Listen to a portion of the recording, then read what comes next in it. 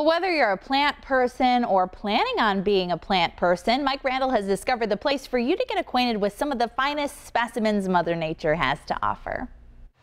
You'll often find Judy Bolt puttering around plants. She grew up surrounded by succulents. I love it. I absolutely love working here. Her mom and dad started Angle Acres in Orchard Park 4 decades ago. They really started with cactus and succulents, and they just, both of them have always loved being around plants, growing them, everything about it. Here you'll find an incredible 3 greenhouses packed with plants from floor to ceiling, old favorites and some you've never seen before. New customers have a common reaction. Like, oh my gosh, I cannot believe you have all of these plants. The big attraction at Angle Acres is a selection of succulents that will knock your socks off. I honestly couldn't even tell you how many we have, but it's well into the hundreds of different varieties. Now, a cactus is a succulent, but not all succulents are cacti. Judy explains it this way. Usually I tell people if it looks like it will hurt you, it's probably a cactus.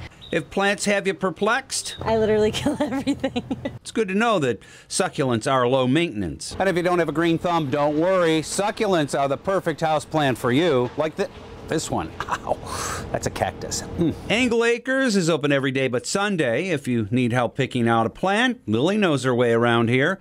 Not sure how much help Boots will be. And while you're there, check out this big fella. I figure that guy is probably 10 to 15 years old. Angle Acres, a pleasant place for plants as well as plant people. For the Now Buffalo, I'm Mike Randall.